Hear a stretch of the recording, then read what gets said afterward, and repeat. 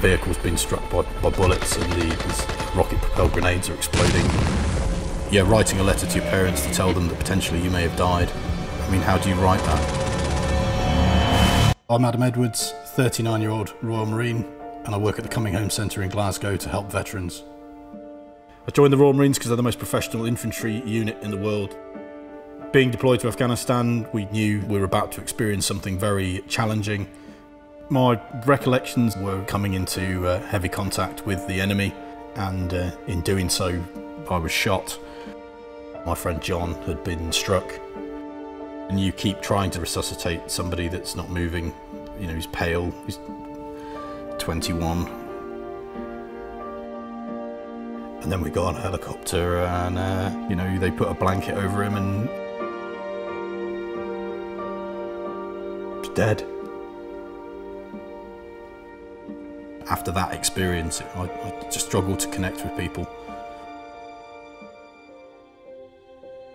The Coming Home Centre is a place in Glasgow where veterans can come and escape social isolation and find that sense of camaraderie that they had when they were serving within the military.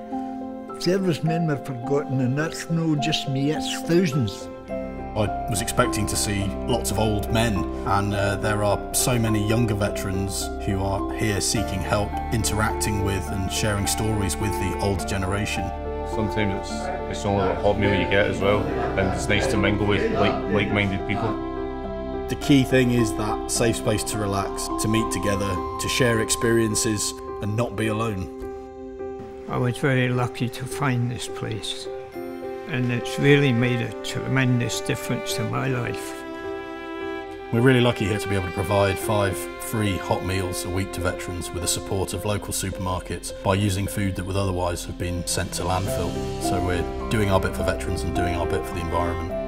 It's important for people who play the National Lottery to understand that it supported veterans projects for 25 years, and for the veterans that come here, the support is immeasurable.